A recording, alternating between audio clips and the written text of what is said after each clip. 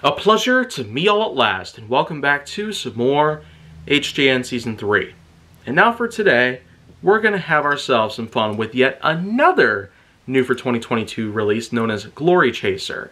Simply put, a two-door roadster without a top on it that looks pretty similar to a good bunch of other 1960s racing roadsters out there. And with the fact that this one has a nice sort of moss green on it, with yellow stripes, the number 2022 painted on the sides, and various other logos and all that good stuff. SF, for example, from what I'm seeing on the sides of this particular version of the new release that we have. I really ought to say, Mattel's really been going at it and trying to get as much mileage as possible. And in this regard, the 2022 lineup might as well just be the best that they have done so far. Especially when giving us a bunch of brand new realistic models.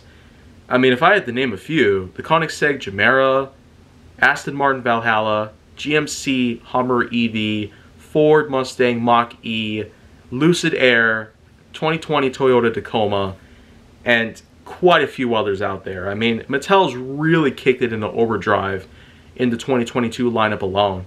And with the 2023 lineup coming around, it's safe to say we're going to have ourselves a lot of fun there as well. And I'm more than sure of that because there's a bunch of models out there that I could definitely talk about all day long. So, looks like Mattel is doing extraordinarily well here in recent years.